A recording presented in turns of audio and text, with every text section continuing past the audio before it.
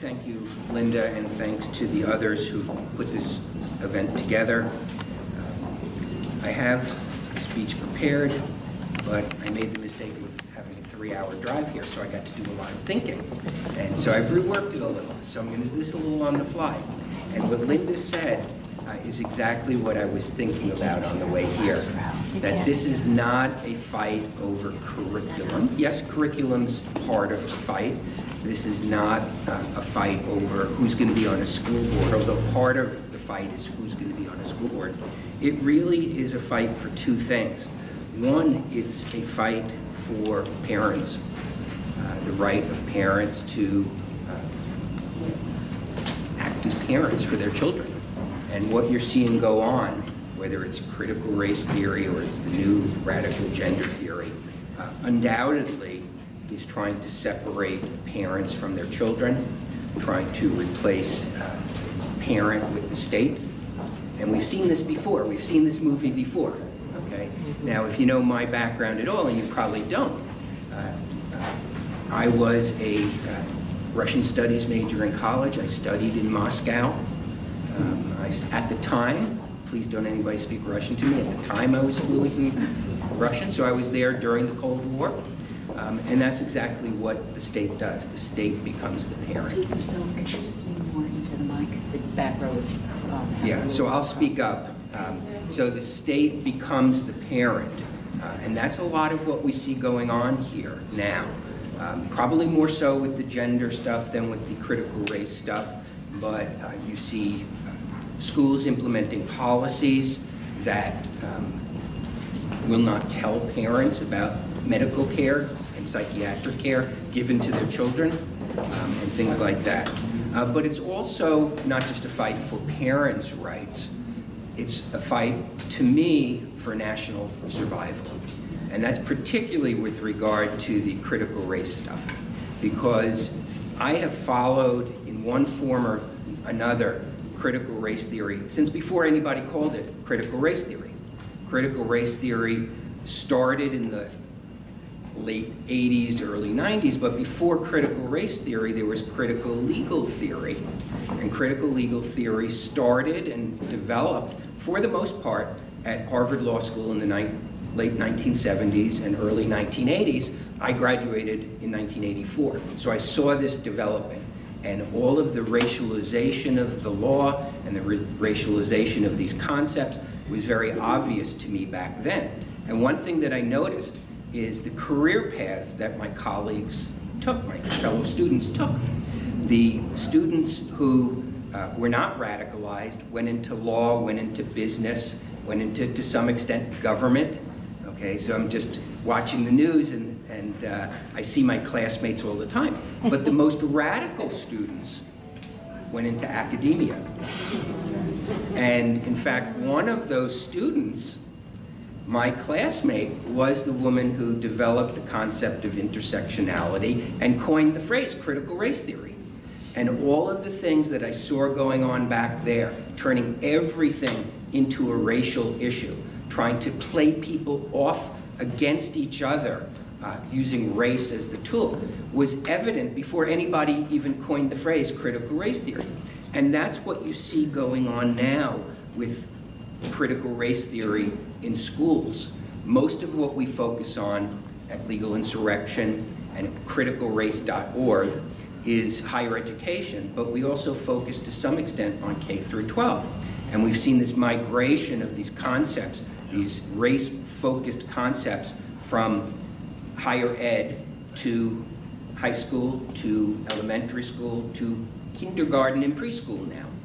So I've seen this develop over the years, and the reason it's important for you to understand is this was not a problem that started 4 years ago. This was not a problem that started after George Floyd was killed. This has been going on for at least an entire generation, maybe more. It's just that the springboard was provided to push this all out. And the reason I say that it's a fight for our national survival is that if you look at how these issues are presented in schools with regard to critical race theory. And they'll argue with you, oh, that's not really critical race theory. That's a legal concept taught only in law schools. I'm sorry. If they are teaching children that your destiny in this country is dependent on the color of your skin, if they are teaching students to view themselves as having a skin color rather than being a full citizen, if they are doing those things, if they are putting privileged wheels, if they are doing those things, they're teaching the concepts of critical race theory. You will never see a 3rd or 4th or 5th grade book called Introduction to Critical Race Theory. That's not how it works, okay? And the reason it is so important, and the reason it's a matter of national survival, is that these tools are used to turn students against each other, to turn students against their society, to turn students against their country, and to turn students, and this is particularly true with the radical gender theory, against their parents. So this is really a matter of survival. A teacher that we've highlighted on the website really for about almost a year and a half now is a middle school teacher in Providence who came forward on our website to tell her story about the new curriculum that was put into middle school in Providence. She is a white teacher, blonde hair, blue-eyed, Germanic background. The student population is almost 100% non-white, but she, for 20 years, had a great relationship with them, never a problem. Until about 2 years ago, they brought in an entirely new curriculum, entirely new books, books even by great African-American authors like Maya Angelou were literally pulled off the shelves and thrown into dumpsters. And instead, they brought in this curriculum of pamphlets for the students to read. And every pamphlet had an oppressor versus oppressed narrative, and always in racial terms. And she witnessed how this turned the students around, because this is what they were reading, and how it created student hostility towards her, to the extent that they started to call her America. You're America because you're white. We are not America. Because for a year, all they'd been reading, the entirety of the history of the United States, was oppression. Nothing good ever happened in this country, except there was oppression. And so she went public with that. And that is a good example of how it's a fight for national survival, because it's taking the most sensitive and troubling issue in the history of the country, one that for half a century people have worked really hard to improve, and it is like ripping open the wound, and not for any good purpose, but to tear down society. It's not about justice, it's about power, and that's what's happening. So this was my history watching this, and so one of the messages I want to tell you is that you have to be in this for the long term. There are battles that need to be fought this election cycle, and next election cycle, and everything in between. But this is not a 2-year-old problem. It is not going to go away in 2 years. You need to be committed, and I love the fact that people have shown up and that you show an interest in your children's education, in the community, the health of the community, because schools are part of the community, and you have every right to do that. And so what I like to do is to view myself as sounding the siren, sounding the warning alarm, and that's where we are now. There are a lot of things that you can do. One of them is to do the sort of organizing you're doing, to fight the public relations battle, to fight for school board seats. Because if you do not replace the people who are in those positions of power, nothing is going to change. And as we do this, so criticalrace.org is essentially a database. It's the most comprehensive database of critical race theory in all its variations in higher education. We've documented over 500 schools. We've documented elite K through 12, the expensive private schools that the future leaders of the country go to. And it's worse there in private school than it is actually in public school.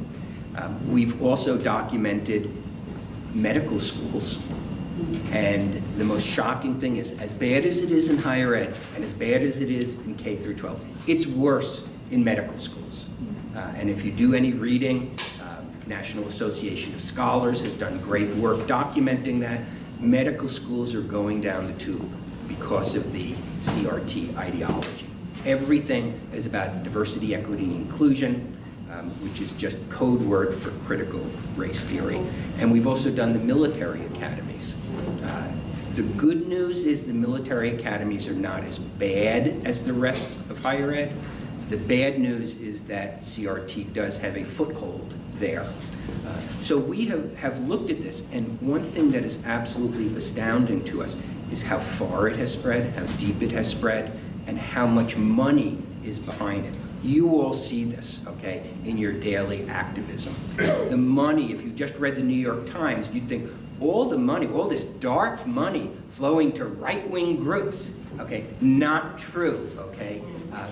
It's in the billions and billions a year are flowing to the consultants who do the CRT stuff, the universities for their programs, the DEI departments. You add it up, it is probably at least in the multi-billions a year, maybe in the tens of billions a year.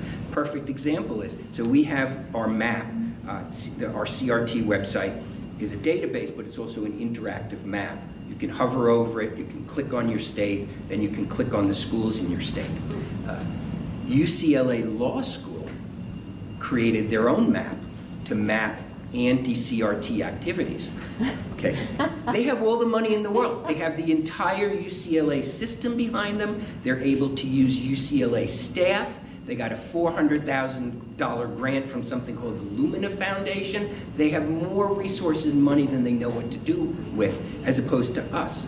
Okay, and that's just a good example of how all the money is on that side. I saw a figure in various quote-unquote legitimate publications, mainstream media publications, that after George Floyd's death, 50 billion with a B, not with an M, were pledged to by corporations and foundations to various, what they would call racial justice activities.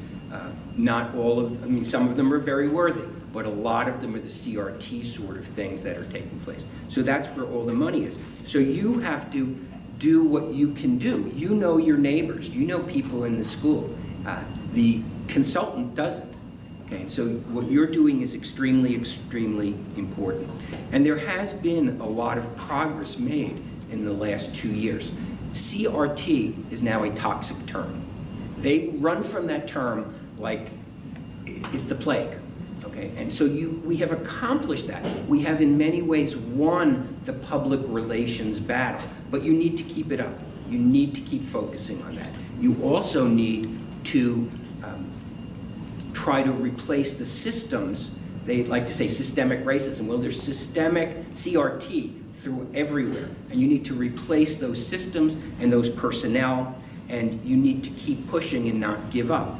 And don't let them bully you by calling you names, okay? Don't let them try to intimidate you. Keep doing what you're doing, because it really is what you are doing, a fight for our national survival.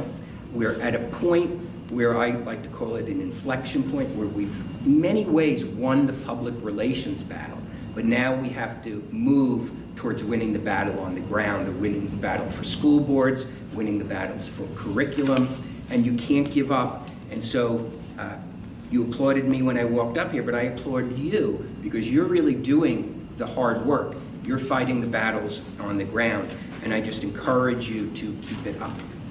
Thank you.